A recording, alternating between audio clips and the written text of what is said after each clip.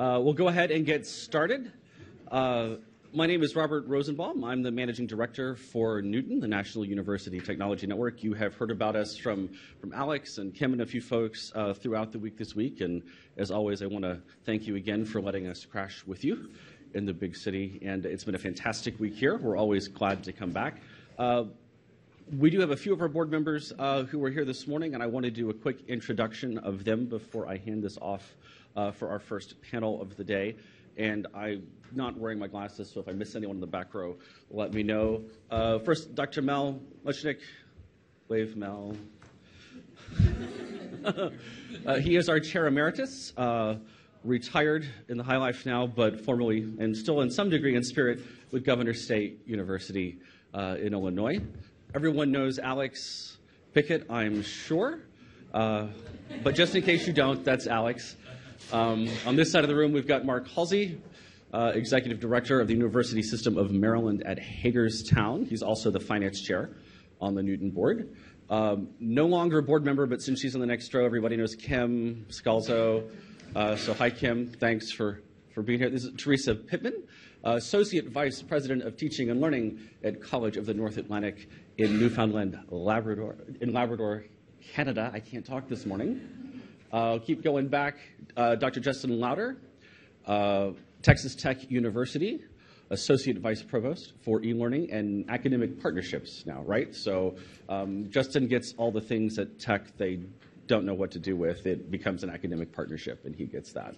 And then I'm going to harass Dr. Kevin Bell on the back row, who's presenting this morning on one of the panels, but is also a former board member. And Kevin is Pro-Vice Chancellor of Digital Futures at Western Sydney University. And I think that is all of our folks. And with that, the remaining board member is going to take over from here, and that's Dr. Pam Quinn, Provost of the R.Jan LeCroy Center for Educational Telecommunications, the Dallas County Community College District, and more importantly, my boss, so I'm glad I got her title right. So with that, Pam, they're all yours. Very good. Thank you again. Robert is right in saying we're delighted to be here again to work with you. This is really a terrific conference. Good speakers, good interaction, and good conversations. And that's what this morning's panel is going to be about, if our panelists would like to come on forward. We don't have PowerPoints. We're talking. We want you to ask questions. We want you to share experiences. So if you've got a comment, or as people are talking, I mean, if you would like to ask a question, please do so. And at the end, we hope to finish up so that we really can have a little more dialogue with the group.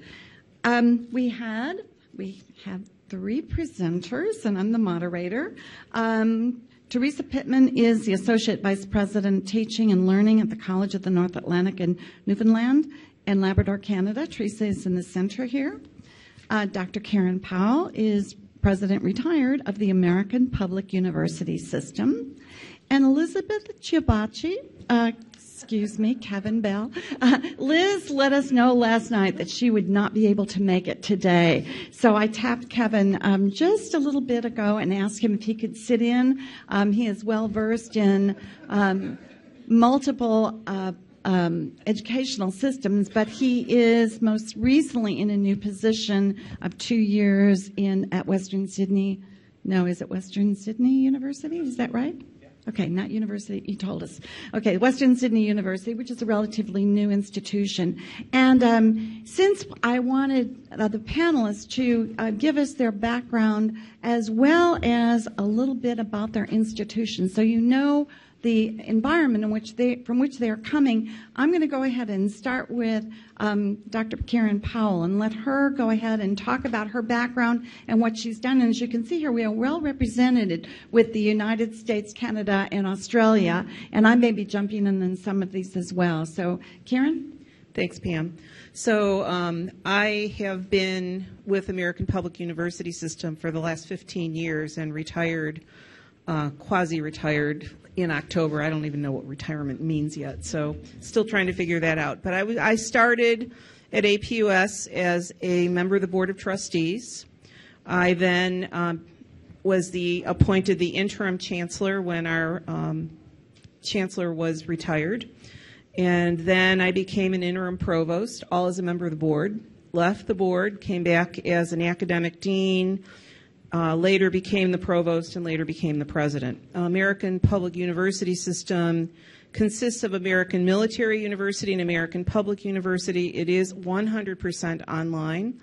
When I started, we had about 3,000 students, and we have between 90 and 100,000 students, and our largest size was at 120,000 at one point. Primarily serves the military. 60% of the students are active duty military.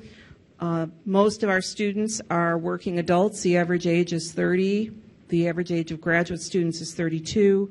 We offer degrees at all levels: associates, bachelor's, master's, and doctorate. For my own personal experience, prior to that, I'd been at Georgetown University, and I also had my own consulting practice. And I got to APUS because one of my students at Georgetown was employed at the fledgling APUS and said they should bring me on as a board member. And so that's how I got connected from one place to the other. Prior to Georgetown, I was in ministry for many years, so I have a very eclectic background, and met the person that brought me to Georgetown on a plane to Rome, and that's how it all happened. So for me, it's always been connections that have moved me to the next phase.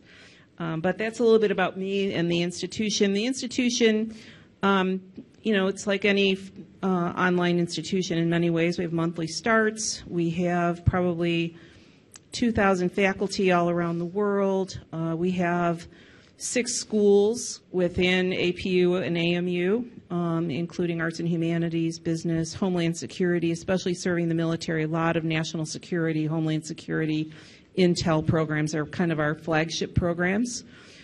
Business, the whole array of things, health sciences. Thanks, Karen. Good morning, everyone. Think so? Okay. Can't hear myself. I work with College of the North Atlantic. I'm not sure how many of you are familiar with the island of Newfoundland, and Labrador is on the mainland. So we're most easterly province in Canada. We have 17 campuses on the island and in Labrador, and 1 campus in Doha in Qatar, which I hope to go to next week if I can ever get a flight out of New York and home change my clothes. So we have a lot of rural campuses and a few urban campuses, but it's mostly smaller campuses. I manage the Distributed Learning Center. I've been doing that for the last 7-8 years, and in the last year I've actually taken on the role of Associate VP of Teaching and Learning, because we're reestablishing a new Center for Teaching and Learning, and which kind of grew out of our Distributed Learning Center. And so that's my main mission, and I've got a lot of great information this week actually to help us with that. So my background, I've been in public education and government for the last 22.4 years. I was working on my leave thing yesterday, and apparently that's what it is. So it seems like a lot less than that, but I have worked in the administration, and I've worked as a manager probably about 15 years of that. But I also worked on the government in the policy and in standards and accreditation. So I think it's good to have both sides of the perspective. And I've also worked in K-12 in the school board for about 2 years. My background is mainly business and IT. Worked as a program analyst when I first got out of school, kind of built the IT piece, which kind of went into the education piece, which is kind of where you end up with educational technologies, and then kind of landed where I'm to in that field. So, Kevin? Okay. I think mine's switched on. I think probably the easiest is to talk a little bit about how I got to here before I talk about where here is. So I met my now significant other in Japan, where we both were teaching languages. She was actually a trainer for the company that I worked for, so as I mentioned a few times, she was my boss from day one. We decided, she's French-Canadian, so I know where these places are that Teresa just mentioned, and I'm from England, so we sort of looked at a map and thought, well, America's kind of in the middle. She found an interest in intercultural management program that she fancied doing at a small college in Brattleboro, Vermont, called the School for International Training, which is actually quite an interesting school. And I was going to go there and just hang out on a mountaintop and study kanji, because we were coming from Japan, and there was a pregnancy involved. So I was going to be an Earth father studying kanji, and that hasn't really worked out for me, to be honest. So while we were there, she decided she was going to go. She was going to go and do her master's, and she was worried that I would be at home idle, and thought she needed to keep me busy. So we fired up the Sony Vaio that we'd bought just before we left Japan, and she found this kind of small graduate school connected to a liberal arts college that was in downtown Brattleboro, and they'd been running for a couple of years a hybrid few master's programs in teaching, business, and computer engineering. So she said, you should go and talk to them, go and pop down. So I did talk to them, and within about 5 minutes I'd signed up.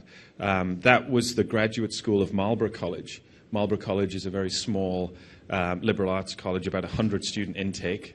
So I always sort of reflect back on that when we start talking numbers and budgets. I've kind of been there with 100 students and a budget that reflects that.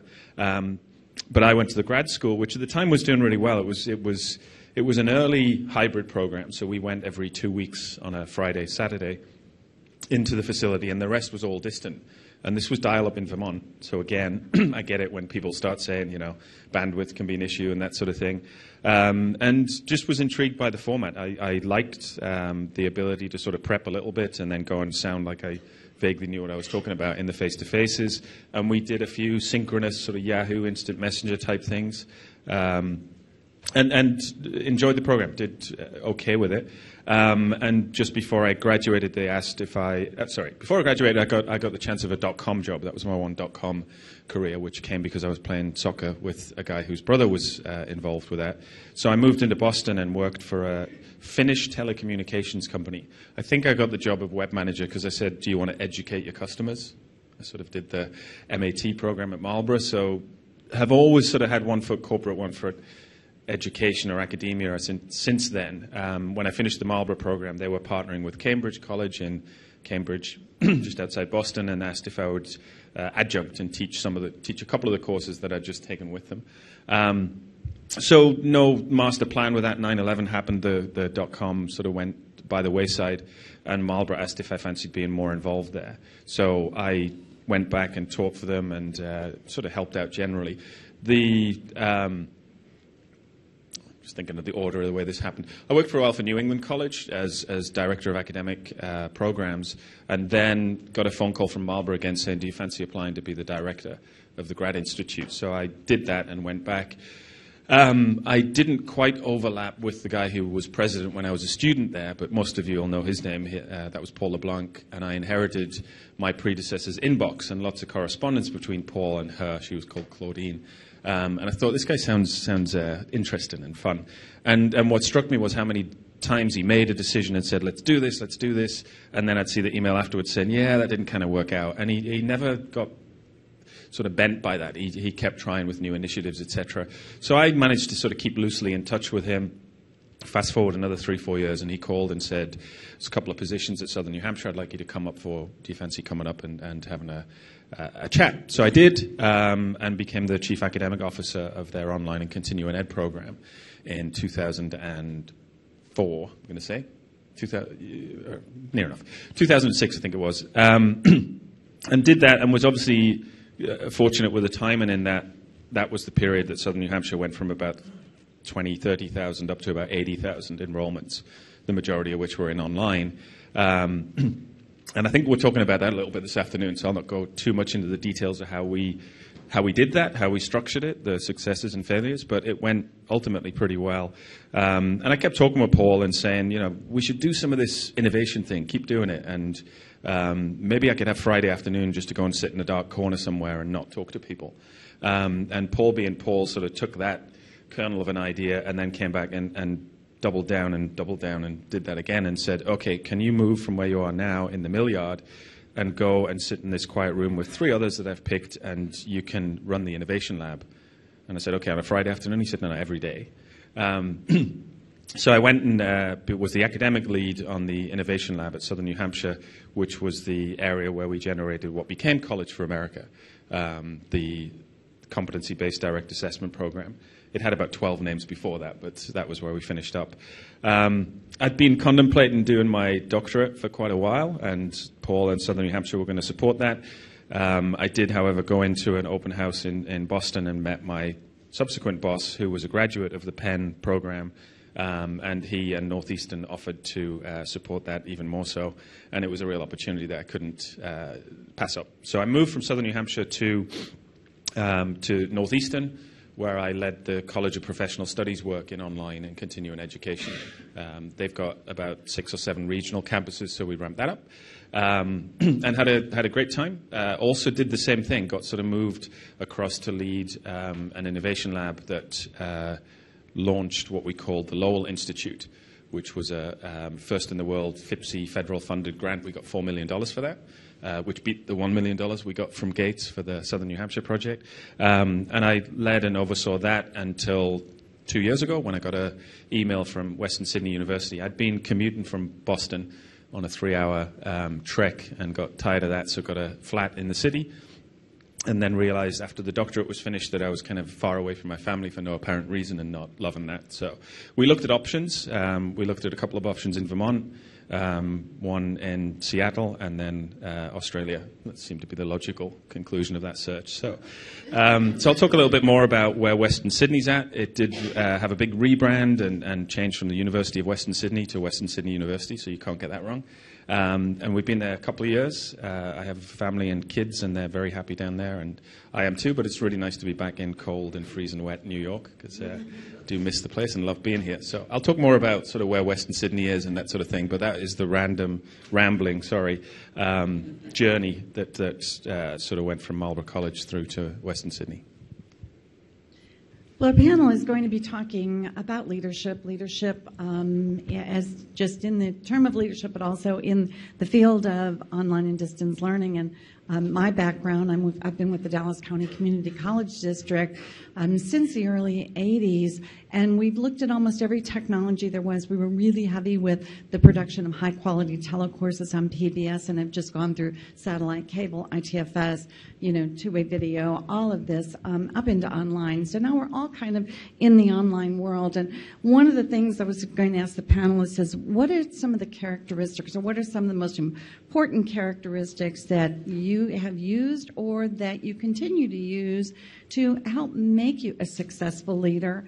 And I'll just start out that one of the things that I often hear about my leadership style is, I hear this, thanks for valuing my work.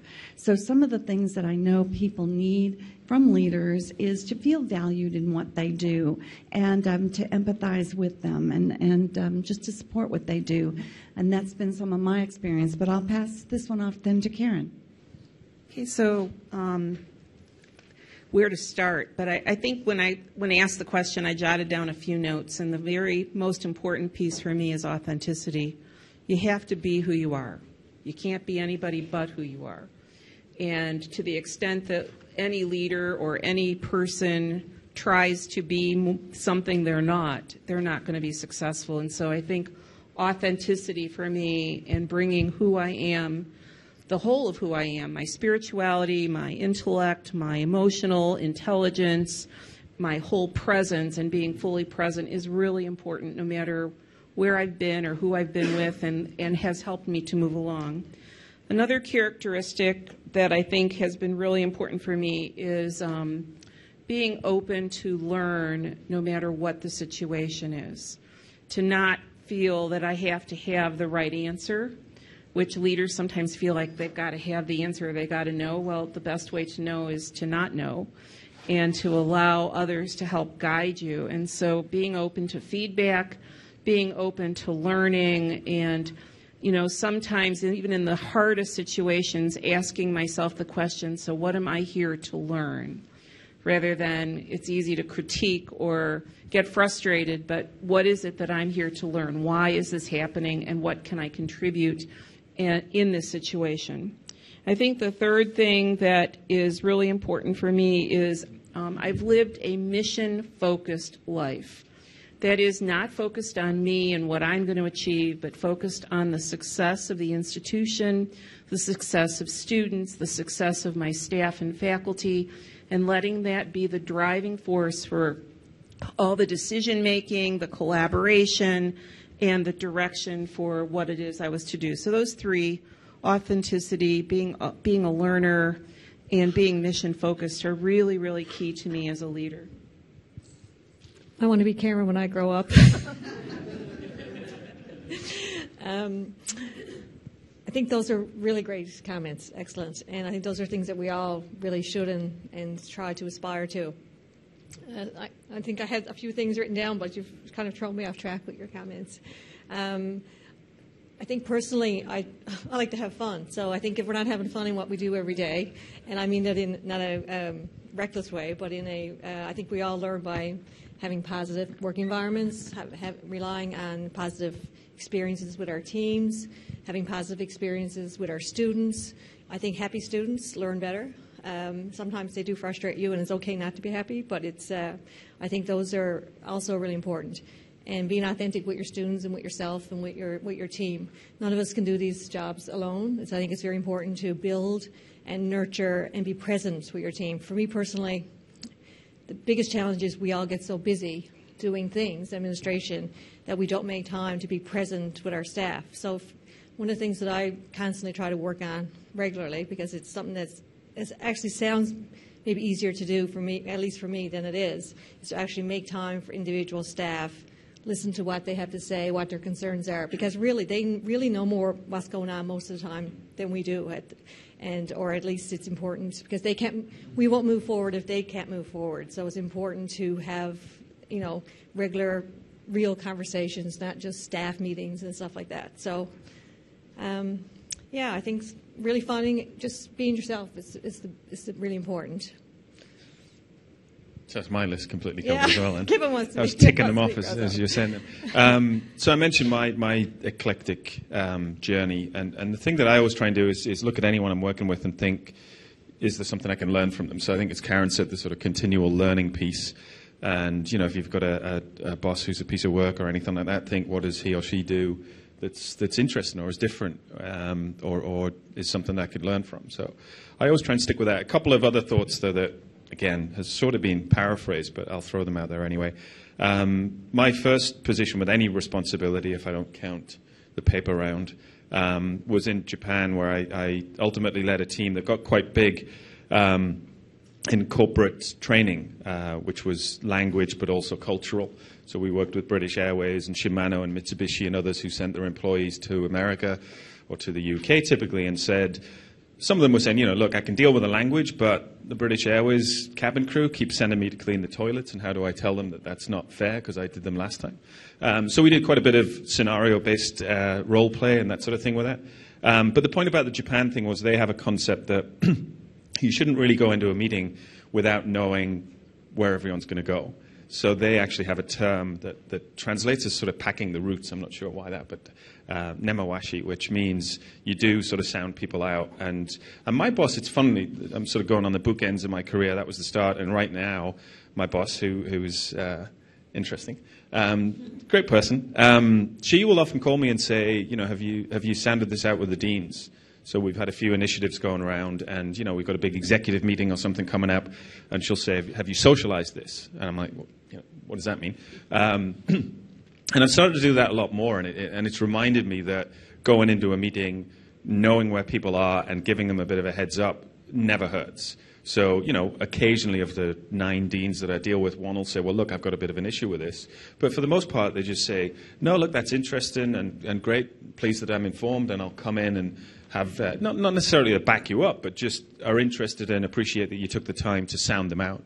And I think, I'm relating that at sort of higher level with deans, but I think, again, as the other 2 panelists have said, it's important to get that from all levels. And the Japanese also have a fundamental belief that a different perspective can give you a whole different set of insights.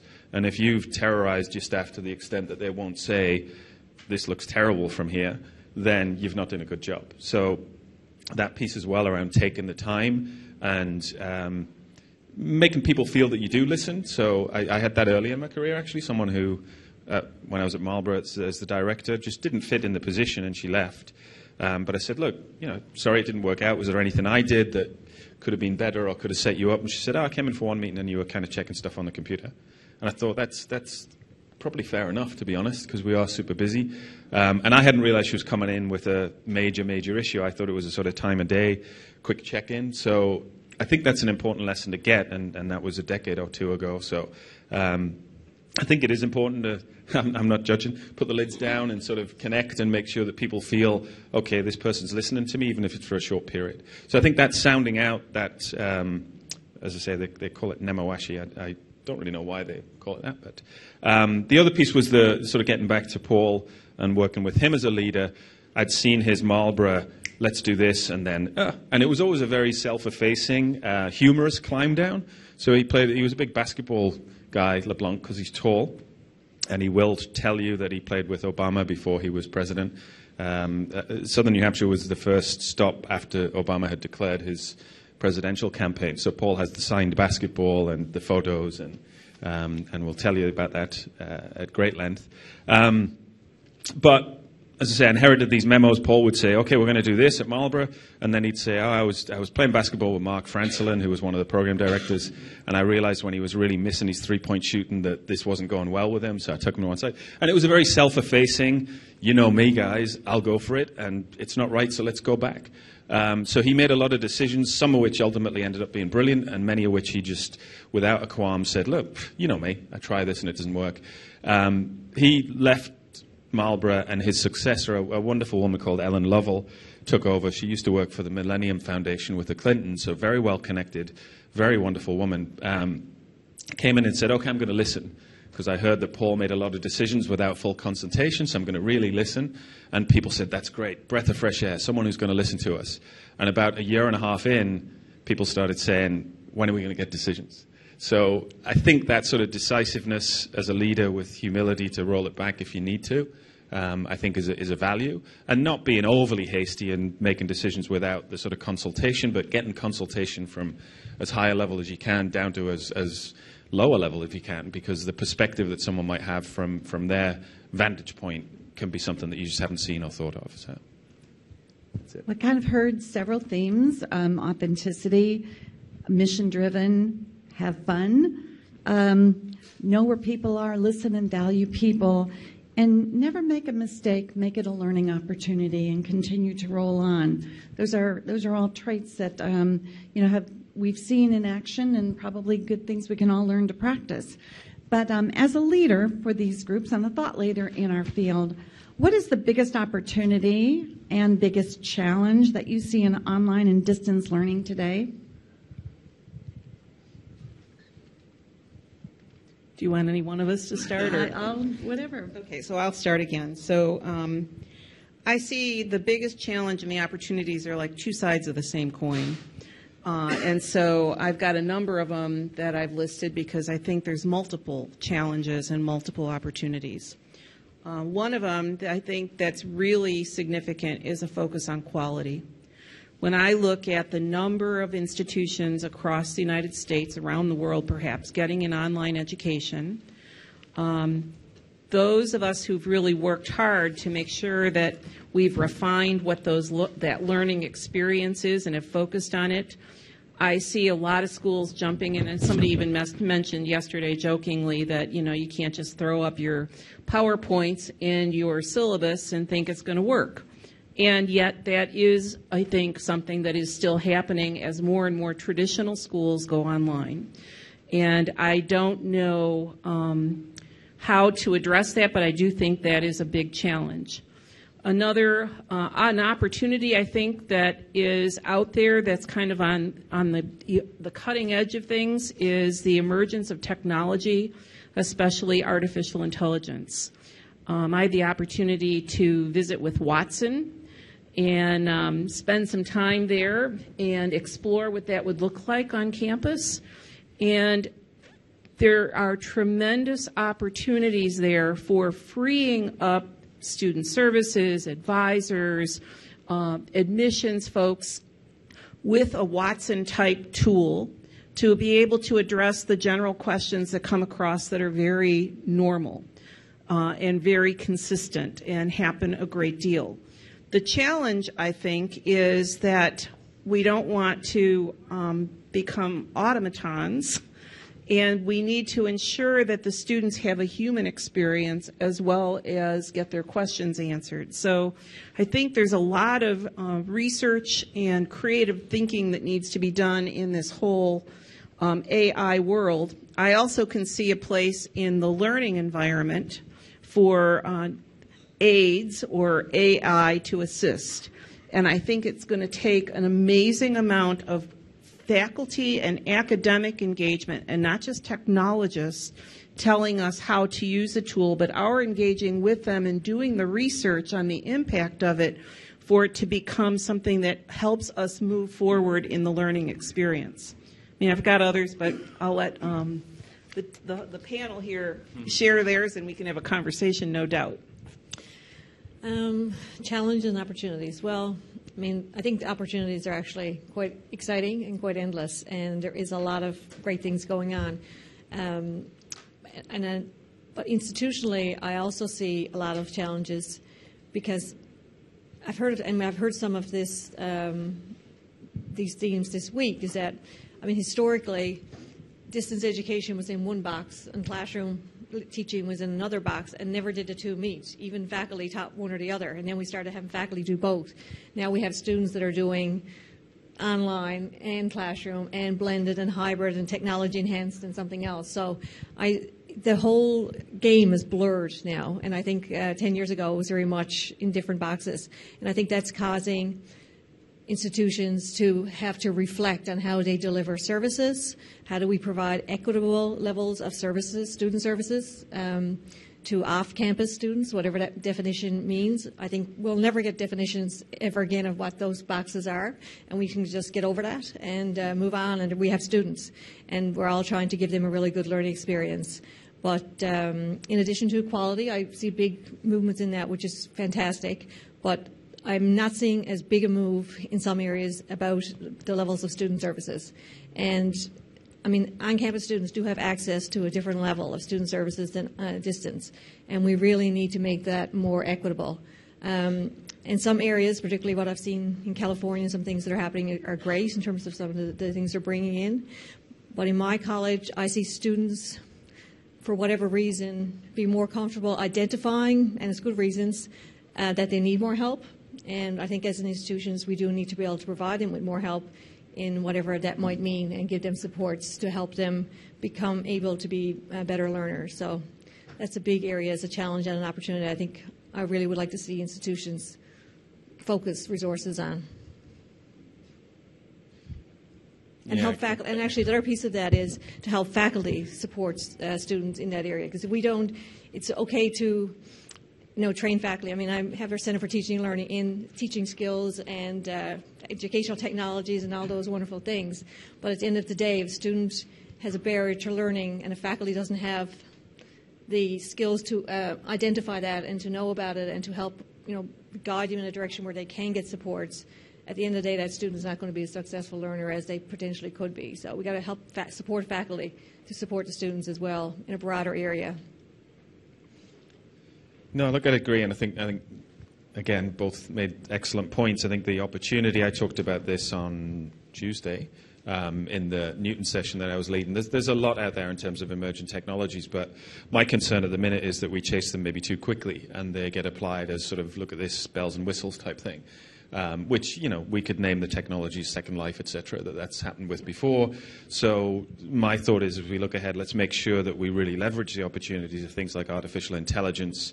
We're looking at virtual reality, augmented reality, and keep tying it back and saying, how does this improve the student experience? So I think there's a great opportunity with emergent technologies. There's a great risk that we do them badly or hastily and don't really understand, and they just sound good. And then I think the other part that Teresa really hit well was the blurring of the lines. So at Western, when I interviewed, they talked a lot about what they did in online, and it sounded like they were very far down the line, and they were just ready to take it really to the next level. And yet when I got in, realized that they hadn't really done online in a strategic or thorough way. So there was a lot of, oh yeah, it's an online course, but you have to come in for placements and exams, and you have to come in for this session. I'm like, well, it's not really online. So of the 40-odd online programs that we thought there's only about 7 that actually you can do fully distant. So they haven't really sort of built that. And part of the reason they haven't is that everything is blended.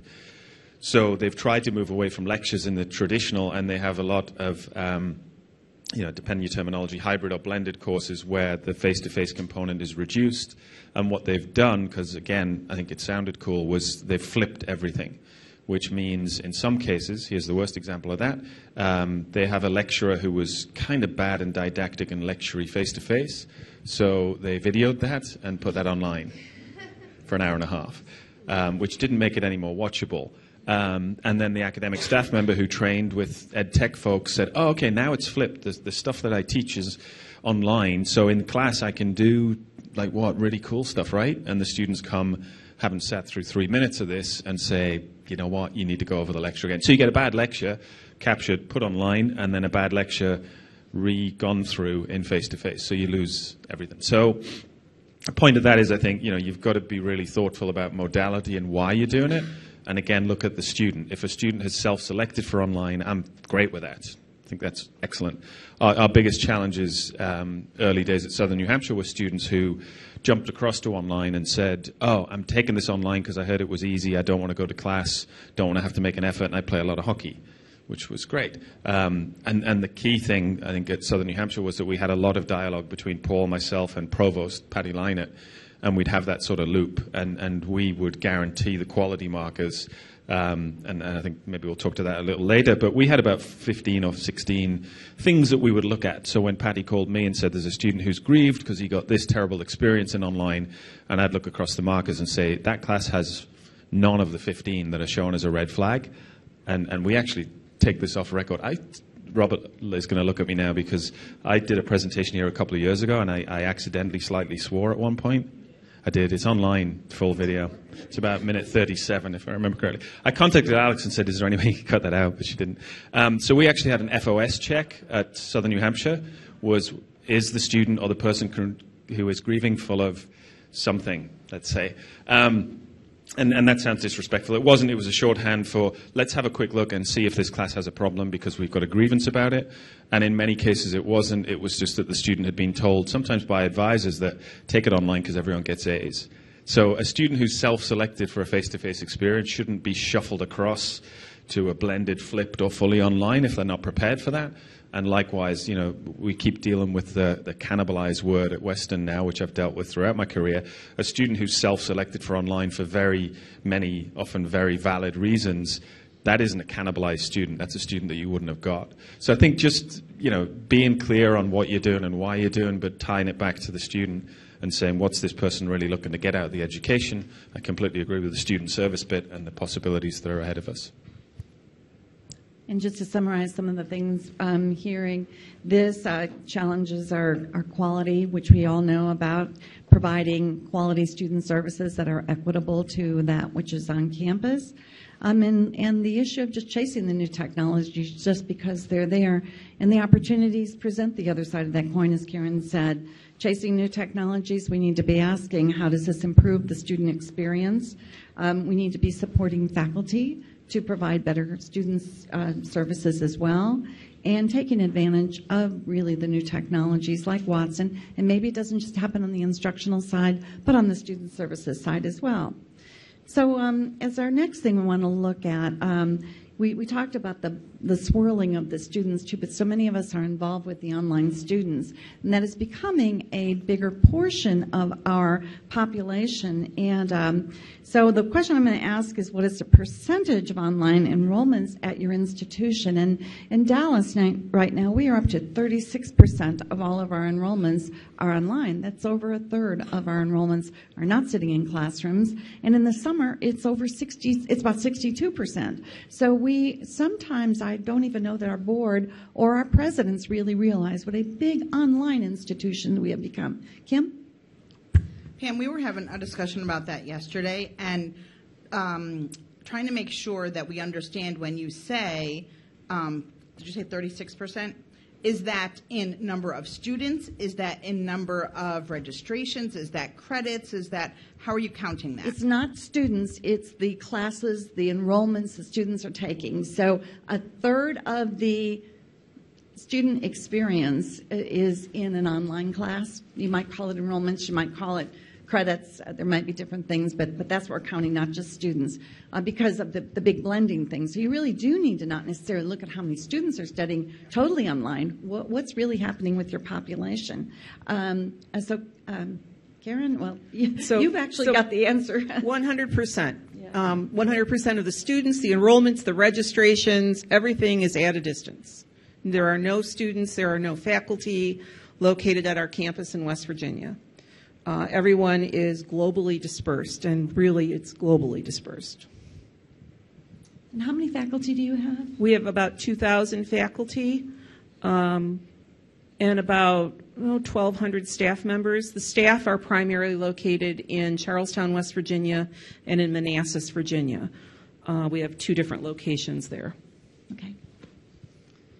Well, we have, like I said, we have 17 campuses plus our overseas campus, and in addition to that, we have about almost 15% of our students are online. So it's probably much higher if I, used your, because we don't count students that are doing blended or partial or video live or any of those types of, these are students that are in fully online, don't come to campus in a program code in our system that is coded to an online program, and they graduate from a certificate and everything. So that's 15%. But I suspect it's probably closer to a third, actually. It'd be interesting to go back and to do that calculation.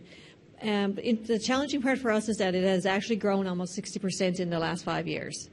But you can be sure that our resources haven't grown by 60% in the last 5 years. So we actually just did an institutional review of our distributed learning center, and we popped Tricia yesterday mentioned it in the speed round, the speed dating thing that we had there yesterday, and because of this growth has caused a lot of stresses on how we do things, and we do need to look at how we do things leaner and more efficient.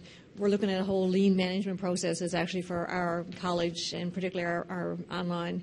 So because of that growth has caused, and we used SUNY's institutional readiness tool, we modified it somewhat, and Kim and Alex and others have been extremely helpful to us, which is part of why we're here today, to help us do that with our institution, and it's a fantastic tool.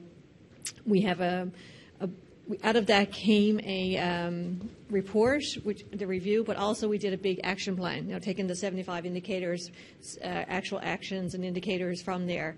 And we just presented it to the board on Friday. So now we have the fun job of trying to figure out how we implement it. But having that action plan created from the SUNY tool gives us, I think, a fantastic framework, because one of our strategic goals is obviously to, increase that percentage from 15 to more. So that connects a lot of dots as to where we're here today. So I mentioned how confused our institution was. They had about 40 online programs and then a lot that were blended. So our unit of modality, we have units that speak to courses, which took me a while to get used to. But almost every course, every program has fully online, what they call fully online units. Most of them are blended. So, somewhere around 50, 60% of our students will have some units that are fully online. We're at only probably about 10%, less than that, who do fully online. What I did when I went in was a sort of inventory and then looked at options. The enrollment and economy, to an extent, had dipped in Australia between the time that I interviewed, which was about a year and a half before I turned up.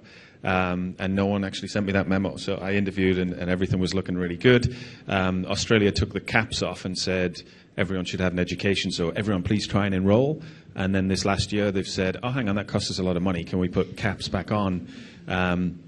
So we'd had sort of ups and downs. But in the online space, I'd looked across and thought, this is so varied, to use a slightly positive word, that there isn't a consistent model for what is online. So I was tasked with ramping that up, given my SNU and to an extent Northeastern background.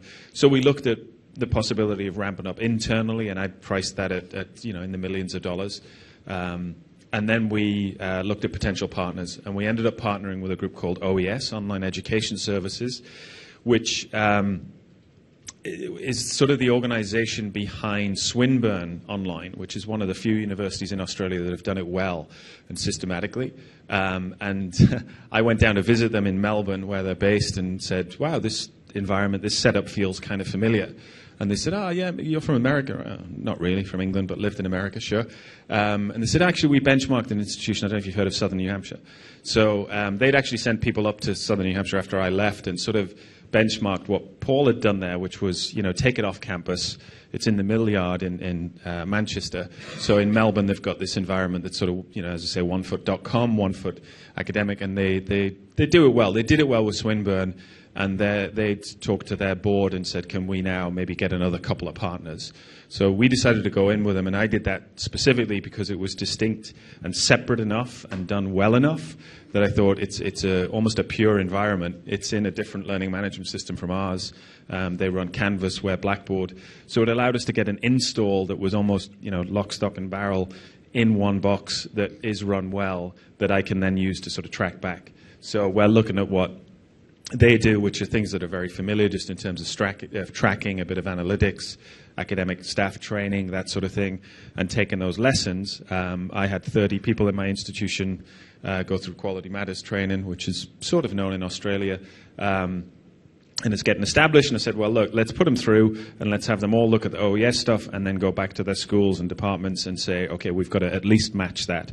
So I'm using a sort of third-party quick ramp-up to give us some exemplars and lessons that we can then apply back, because it was going to be too hard to sort of chip away at all the little ambiguities, if you like, of what we've been done. But we're sort of new with that. We've got about 1,000 students in that relationship, and we had a term start that starts on Monday, if I make it back. So let you know how that goes. I want to talk a little bit about both student services and how you prepare your courses. So since we were just sort of talking about academics there, do your institution use master online courses, one course developed by subject matter experts and that's used by multiple faculty, or are you doing the individually developed course model, or both?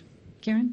So we originally had faculty developing courses, but as we grew, the institution has probably about 1,800 courses now, and a faculty member owns a course and creates a master course for the rest of the people that teach that class. So if you have 100 sections of English 101, to ensure that the students are all meeting the same student learning outcomes, a master course would be designed.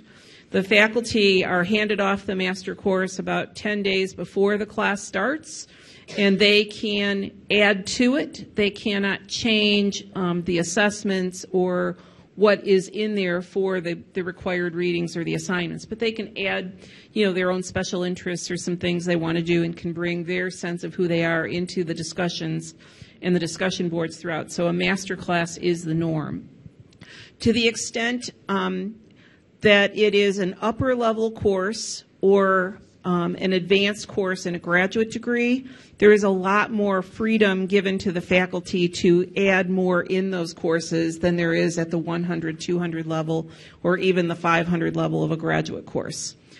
So that adds that. And then from a student services perspective, all of our student services are provided at a distance. We have some 70 or 80 student organizations. We have the largest Golden Key organization and membership in the country, around the world, actually. We have many activities that we do in regions around the country so that we'll host events so that people can have that sense of being connected to people in not just in the classroom in a virtual way, but in a real human touching way. So we'll go to New York or Los Angeles or New Orleans and host events for people to come to. We have a lot of outreach activities that are done. There's active social media. All of the advising is done at a distance. The career counseling, there's a significant approach to career counseling. A lot of places come and ask the people who run those teams to teach them how to do it, especially from a traditional campus who's trying to learn how to serve students remotely in the same way they serve them on campus. And you can offer the same services, they're just done differently and they're done more virtually, and you do them more in communities of folks. So there's a lot of richness we've learned in the process of implementing it, but we have the full service offerings for all students no matter where they are. Now, for the military, especially when we were founded as American Military University, we didn't need as much initially. As the institution has grown and over time, we have added more because the support for military personnel has also been cut back on military installations. And so while they'll have assistance there, it's not what they once had. So being able to provide more and more services has been a key part of our strategy in order to support student success, persistence, and completion. Key to all of this, too, is people say, well, as you add resources, what about the costs? Truth is, over the 15 years, we increased tuition once for undergrad students, and that was like $20 a credit hour, only once. We have cut costs. All school course materials and books are included in the tuition at $250 a credit hour or $270 a credit hour. When we increased the tuition, we did not do it for the military soldier, so that the service members, which were 60%, didn't get the increase. It was only just the civilians. So we have done things to increase our services, expand our offerings from student services, expand the ability to do quality course materials while not increasing costs. How are we doing for time? I think we're getting tight, are we? I'll be real brief. We do use master courses for online, and then we share them out for different sections as well. It is a bit of a balancing act because you do want to allow faculty some creativity in their courses. We do require that they stick to the assessment outline, this percentage from whatever the assessments are. But their assessments themselves and how they go about doing that, that's generally up to themselves, depending on... but they kind of share most of their assessments very, very much the same.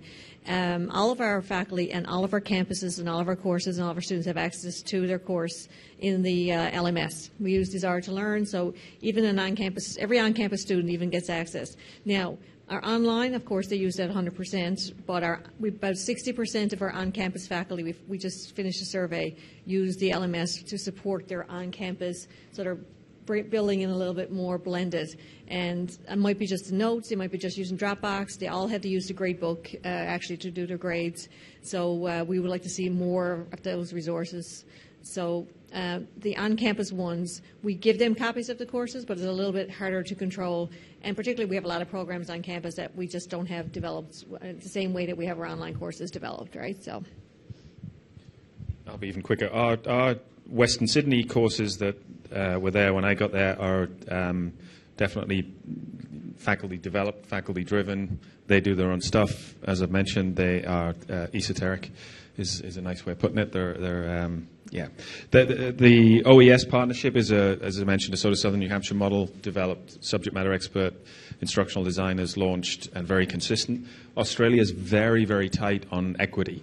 So the biggest discussion I have to have all the time is around the face-to-face outcomes and the online outcomes, and are they the same? We have to report, the assignments have to be identical, which is a disaster because some of the practices they have for face-to-face are really not suited at all to online, and we're working through that. We have to have a meeting. The School of Business one went for 4 hours last term, where the online assessment results are presented to the school academic council, and they compare them across and see if there are any ambiguities or things that look like red flags, and they dig into a very thorough degree.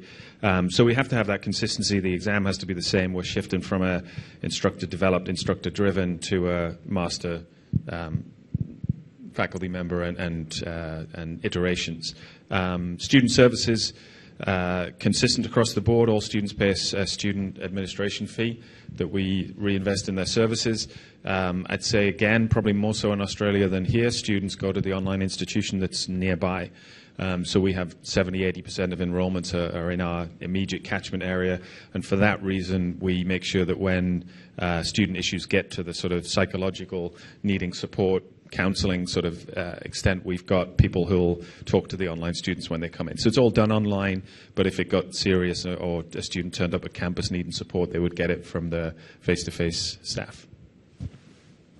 Very good. There's lots of questions. I'd like to follow up on this as well, but I would like to have time for the audience. So let me just ask each of the panelists to briefly give us one piece of advice you have to future leaders in this business, this part of education.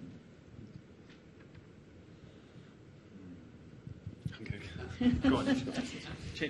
I mean, just be persistent, be patient, and keep trying. Like, it's okay to. It's better. Was it one of those things you see on the internet? Is you miss all the shots you don't try, or something like that. One of those lines. So, I mean, that's actually true. I mean, so I don't think anybody has the winning formula figured out exactly yet, because all our institutions have their own cultures and unique, and you're still trying to marry all those pieces together and make it work. So, what works in my institution may not work in yours. And also, reach out. Sessions like this are fantastic, where you meet people, you learn from each other. I think, the best things I've learned is by, having conversations and coffee with people or online. And I think there's a wealth of knowledge. We have a lot to learn, but I think it's fantastic. I mean, students are, I think we have opportunities to help educate people and reduce barriers that we've never had before. Be it if they live in a rural area, be it if they have some, if they want to stay home and take care of a family, or if they're traveling, or if they're a hockey player, or whatever it is that is going on in their life. They have an opportunity like never before, I think, to continue and expand their education and to have more selection education. You don't have to take a course in this. You can, think these together. And I think, that's a fantastic opportunity, and it's really exciting. It's really exciting times in educational technology and in education online, and things are changing quickly. So I say enjoy the ride, and I'm now very conscious of the fact that I dissed a hockey player and I'm sitting next to a Canadian, but it was a specific example.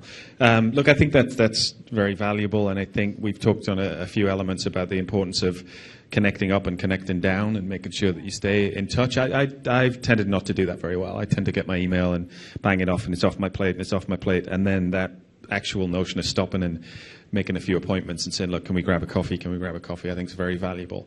I think the bit that ties it back together is as Teresa said, to not forget your end point in this. I think it was Kristen McAuliffe who said, I teach because I touch the future. So what you're doing is impacting people for 20 years and 30 years, whether you know it or not. And when you look at students, as you say, people take online courses. I've clarified this with the academic staff who aren't in favor. I'm like, they're not doing it because they dislike you. They're doing it because, they are our students. And Western Sydney's a very developing area. It's growing really quickly. Our institution has more first-in-family immigrant students in their population than any other institution in Western Sydney. So we kind of think ourselves as having that responsibility.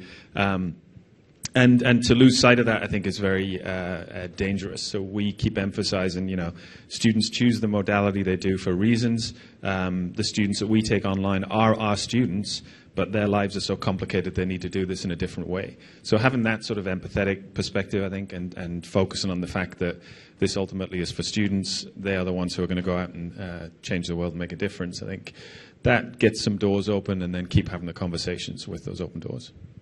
And they've summed it up really well. I would just say continue to do what's right for the student. And for me, it's also don't take yourself too seriously. Have a great sense of humor and be able to laugh at yourself, especially with the people you work with.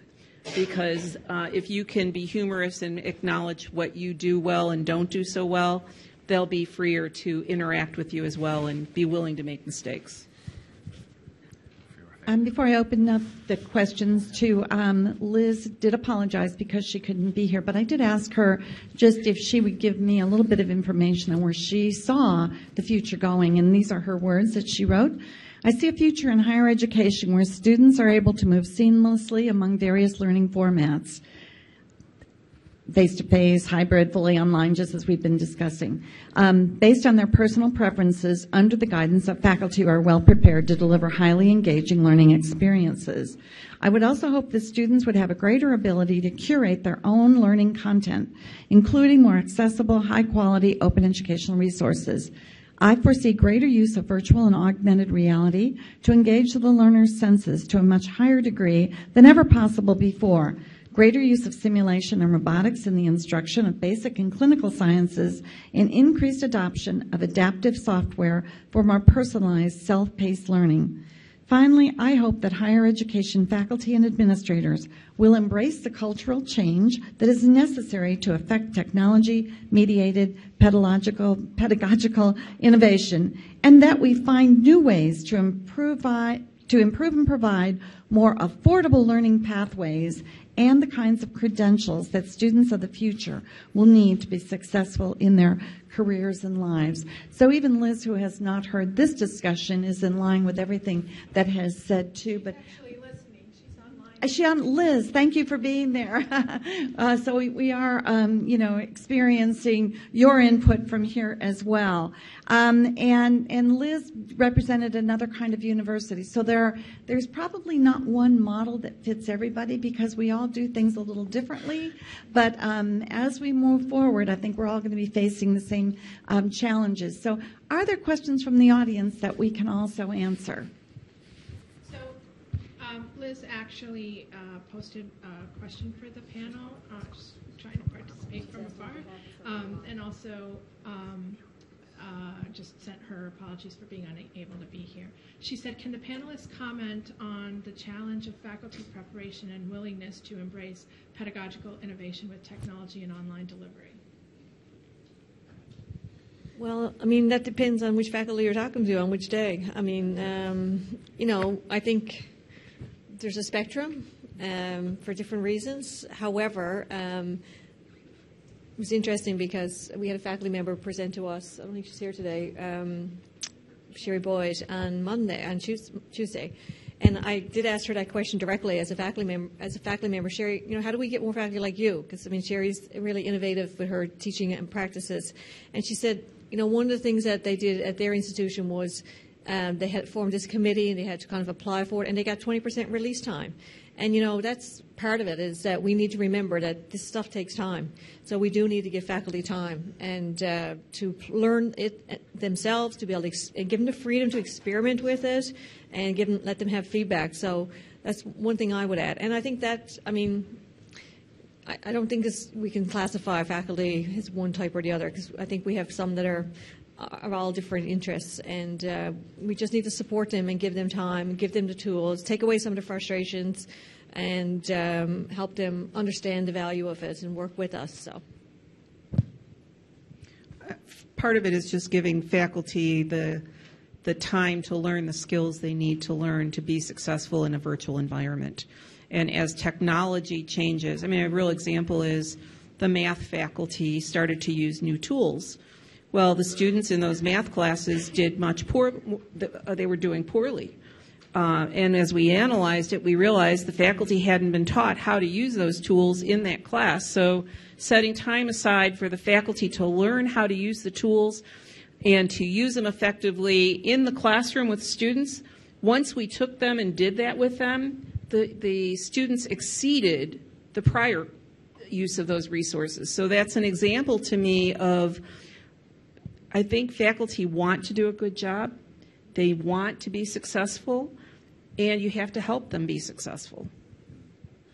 I would agree, and I think a lot of it's sort of tying it back to their strengths and passions. A lot of it is just fear of failure and change. And I think as administrators, we've got to watch that we don't say, we've decided to go with technology X and you all have to do it. You've got to unbundle that and say, what's it going to get?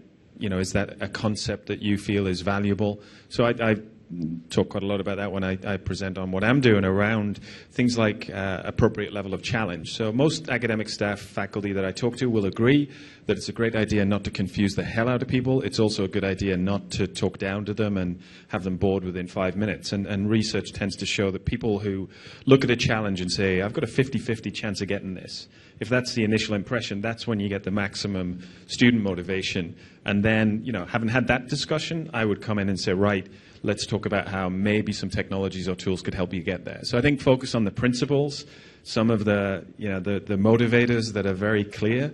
No one likes failure. No one likes to be talked down to. No one likes to not get feedback for 3 weeks, those kinds of things. So get the buy-in at a level that is a common language for you, and then honestly, often throw the technology in kind of last. There are functional tools like Gradebook that everyone needs to know, and that needs to be just-in-time training, done 5 times, bit of peer pressure, bit of student pull, use all the tools at your disposal. But for most of the evolution-type discussions, I would always try and tie it back to motivators and get agreement, have a conversation about what they're hoping to achieve with their teaching, and keep that one going, and then sort of see how we can help with the technology. I really don't like going in and saying, okay, here's a technology that you're all going to love. It's going to be rocket science, or my teaching's terrible. Can you show me which button to push? Neither of those two work. It's got to be an agreed upon function that's going to motivate students, and then let's talk collaboratively about how we can achieve that.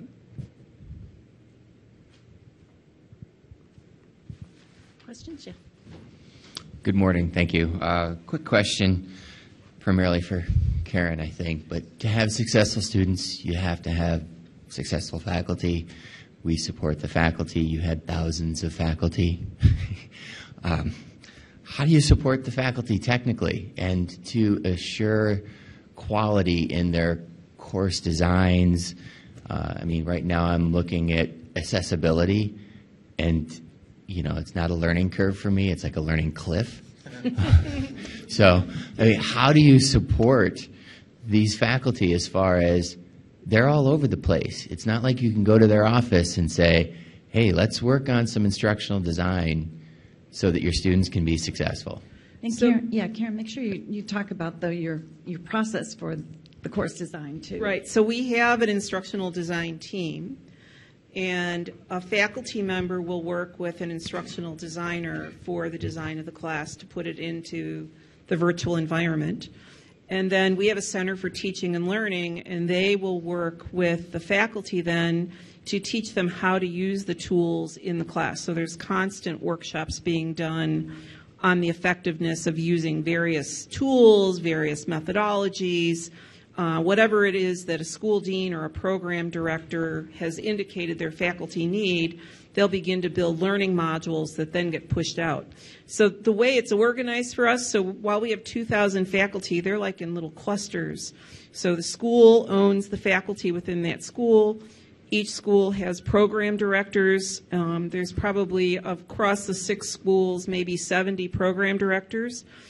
The program directors own the content and the faculty who build that content. We also have faculty directors who manage the faculty performance and go in and observe them teaching, give them feedback on their teaching and how they're using things in the classroom. So over time, we've built a fairly sophisticated model rather than when we first started, we had program directors doing everything, the curriculum, the faculty, the whole 9 yards, and realized it's too much for one person and something suffers.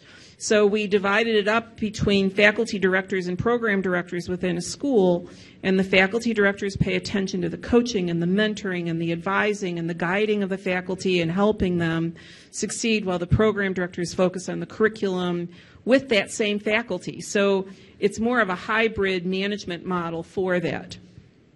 Each of the courses, if they're going to design a new course, they have templates that, we've grown over time. There's a template they'll build it into.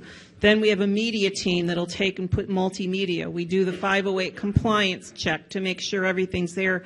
So this has been 15 years of evolution to get to a fairly sophisticated approach to doing it, and it's still not perfect.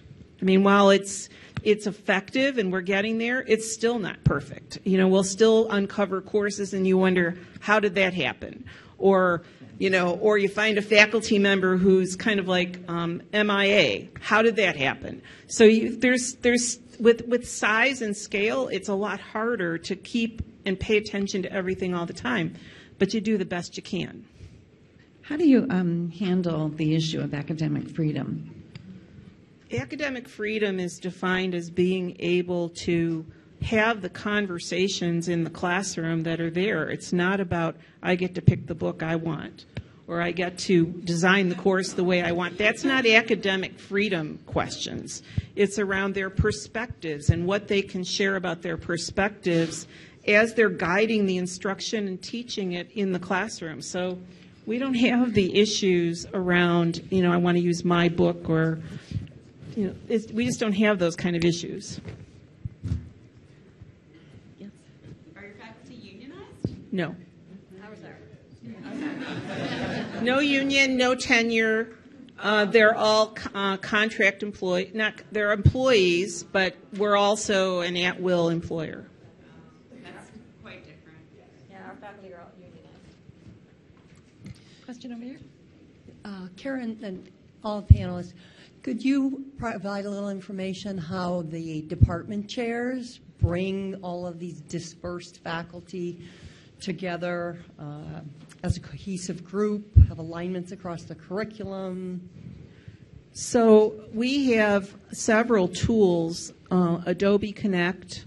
Every faculty member has Adobe Connect. Every faculty member has the Microsoft version of whatever it is that tool is. I forget the name of it. Skype for Business. So they have regular meetings once a week with all the faculty, and we used to do it it was phone meetings. And when you're doing phone meetings, everybody's doing something else. So now everything is video conference.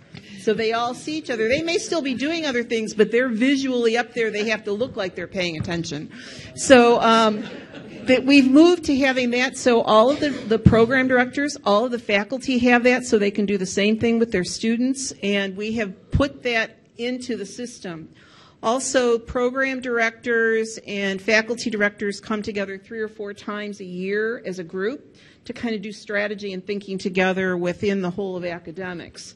And sometimes they will, if there's a conference, a discipline conference, like the Academy of Management for Management and Business, they'll host an event for their faculty at those kind of conferences to get people together face to face.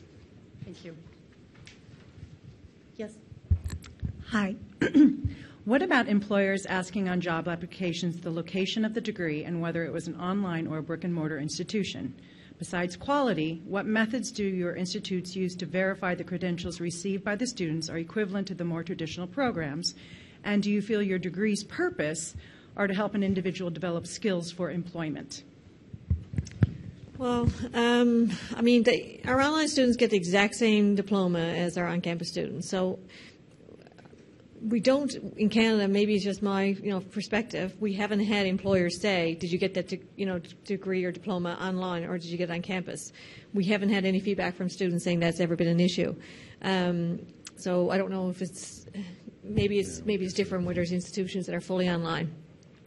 Our online programs are accredited the same way as our on-campus, exactly the same way. So they have to go through the same rigor and review our assessments, our faculty credentials, and so it's the exact same accreditation process as we would use for, and that's externally accredited. A lot of our programs are externally accredited. The other thing is, we've been finding, though, is that we have a number of like office administration, diplomas, communications, like 2 or 3 year diplomas in business, accounting.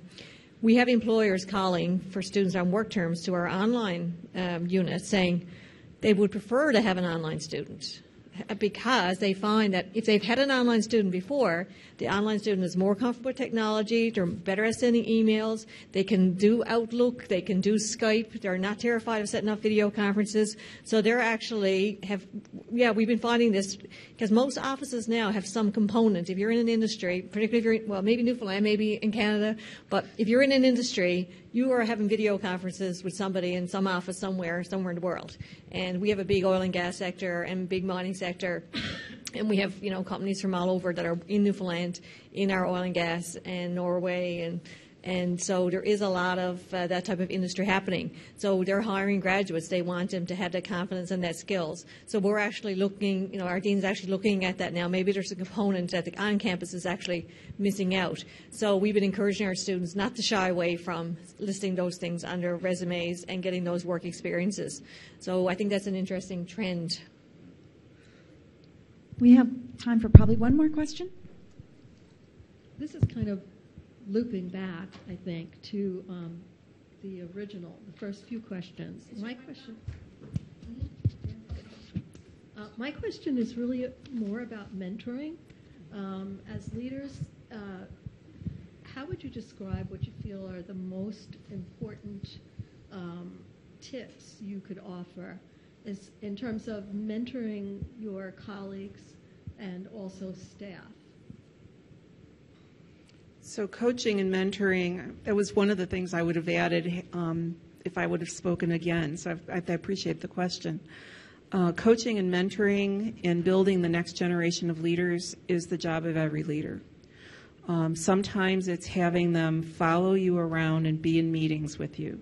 Sometimes it's just spending time with them as they try to sort through their issues and they're trying to work what they're working on, giving them guidance and support.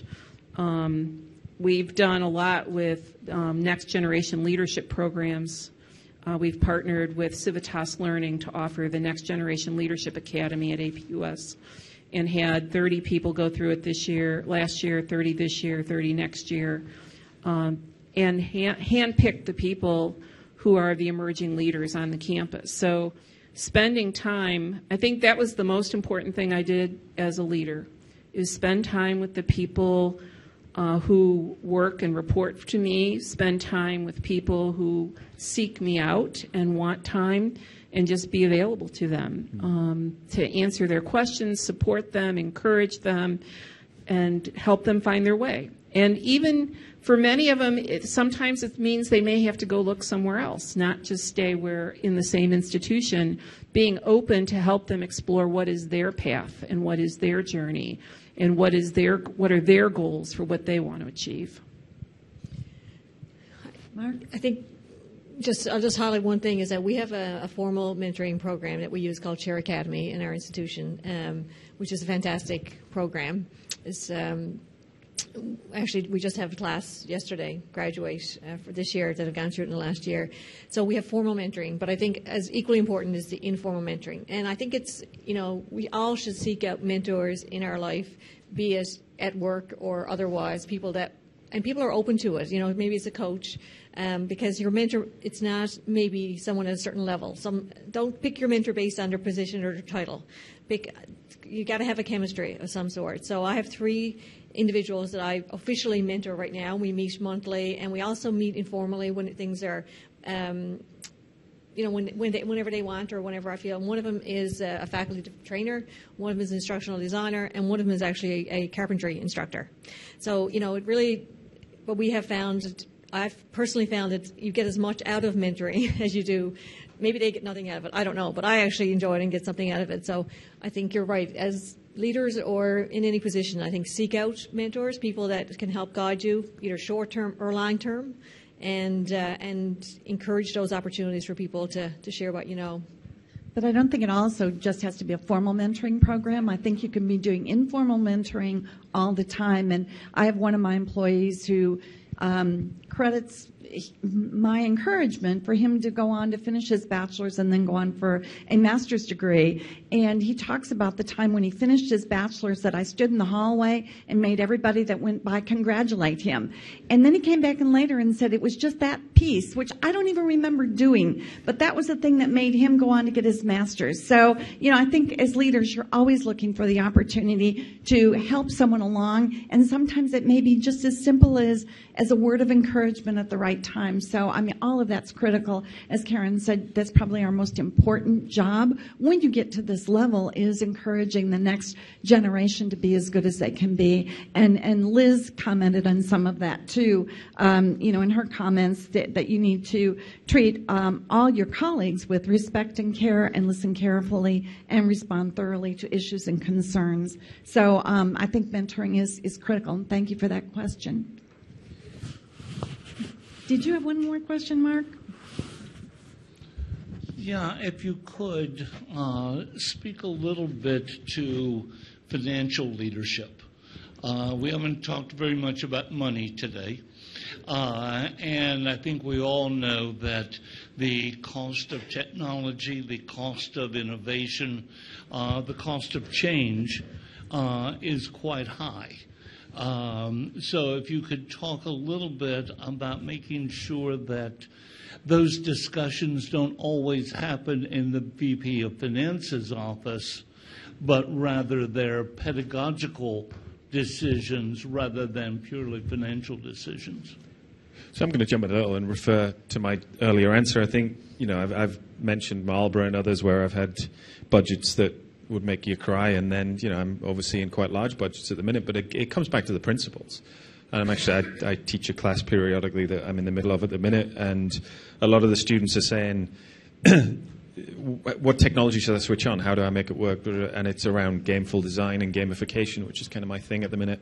And I keep saying, look, just paper prototype, just go in. People are really forgiving if you try something different, even if it doesn't necessarily work first time. And the problem with technology is if you lock in and it's not appropriate, then there's nowhere to go. So, as I said before, I think if you can agree around principles and then tailor it, I'd like to think the class I've got at the minute, there's about 30 in, and they probably range from having $1,000 a unit to develop up to, 20, 30,000. If you can afford the high end, great. Go and get a vendor and do a really great adaptive learning course that will put 10,000 students through. But if you've got, $100 in yourself, then play with the LMS and try and get a similar principle in. So I think there's that awareness that there's just such a range of circumstances, and it's important to, again, boil it back to the why you're doing it and what you hope to achieve, and then, assess, cut your cloth accordingly, I suppose.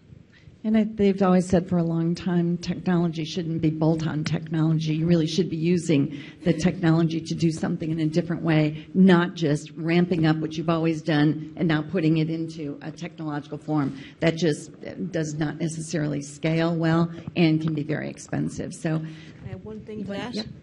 If you don't understand the cash flow statement, get yourself a course. Because if you are in administration, or you're aiming to be in administration or leadership, you're going to have to deal with budgets and budgets and budgets. It's not something, and I think a lot of people are not comfortable with budgets and dollars, and you do rely on your VP of Finance, and that's the biggest mistake you can make. Just if I was mentoring you, that's what I would say. And I was fortunate that I did my first bachelor was in commerce and business, and I did those accounting courses, not realizing at the end of the day how valuable they would be to me.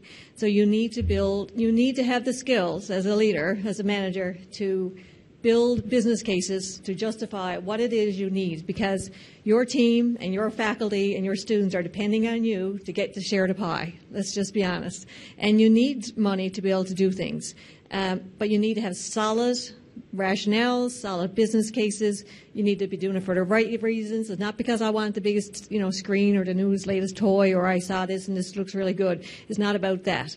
But if you're not doing that, I can assure you the other managers are, and when they go to the VP of Finance for your budgets, and I work in public education, so there's never enough to go around, they're going to have their cases probably going to be better. It's always about, choosing.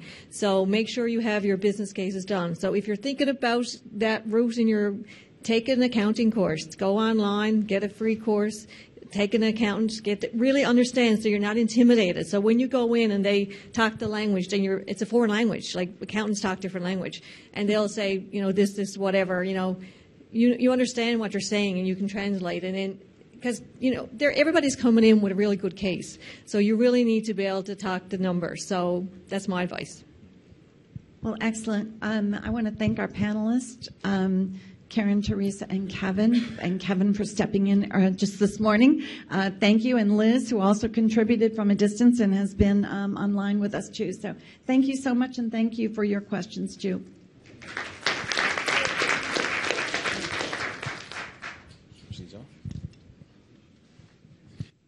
All right, we're going to keep rolling right along this morning, and our next presenter you actually saw yesterday when he accepted